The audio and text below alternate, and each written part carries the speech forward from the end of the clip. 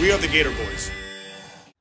I got a call from Sean Myman, he's a friend of mine and a fellow trapper, about this big alligator that's been hanging out in this pond behind Holiday Park. I just put a hook in him and he went a little crazy. Got him. He's on the line, Paul. I went over, I grabbed her line, followed it down, and I pretty much just kind of picked him up off the bottom and slipped that noose over him.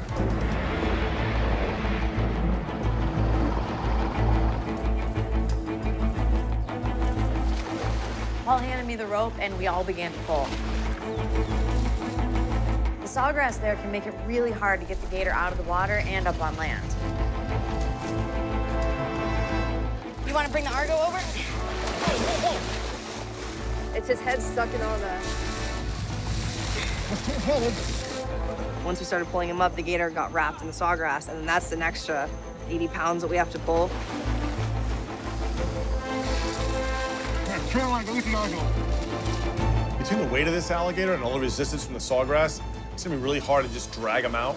So I had Caroline grab the ATV. I was kind of fighting with the tail back there. He kept slapping me in the face with the tail. I was getting knocked down pretty good, but as long as it's the tail and not the teeth, I'm okay with that. That's what I'm talking about. Nice and soft. We can pull him out. No, let's pull him out.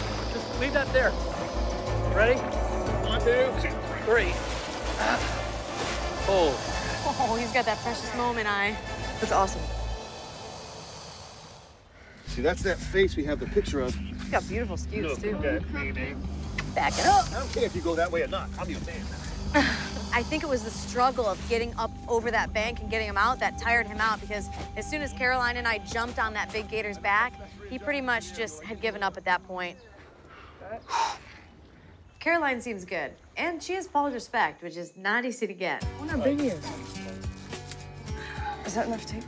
The worst part about it is this is their home. Yeah. This is the Everglades.